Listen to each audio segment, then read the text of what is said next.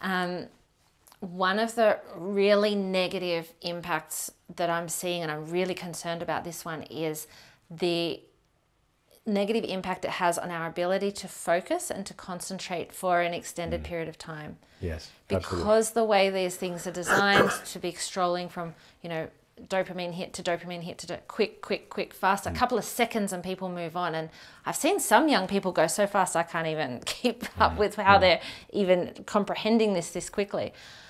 But what we're also seeing is that people are not able to pay attention, like kids who can't sit through a full movie at an age where they should be able to. Grown-ups. Where they always have been able to. And grown-ups.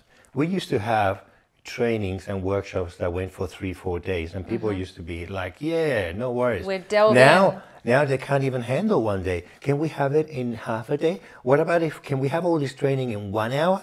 What? Yeah. How can you get all this in 1 hour? So even our ability as grown-ups, supposedly grown-up, we are losing the ability to sit with something for long enough to be of value. Yes, okay? exactly. Because you cannot have a quality relationship just by giving quality time. Yeah. I know it's become really popular, yeah? I have quality time with my kids. 5 minutes but 5 every minutes. day. It's not enough. It's not you enough. need to have a little bit more quantity, you know, to get the things in. You need quantity and quality. Exactly, you need them right. both. Quality and quantity. And the same thing with training, the same thing. And adults, we have seen that with adults.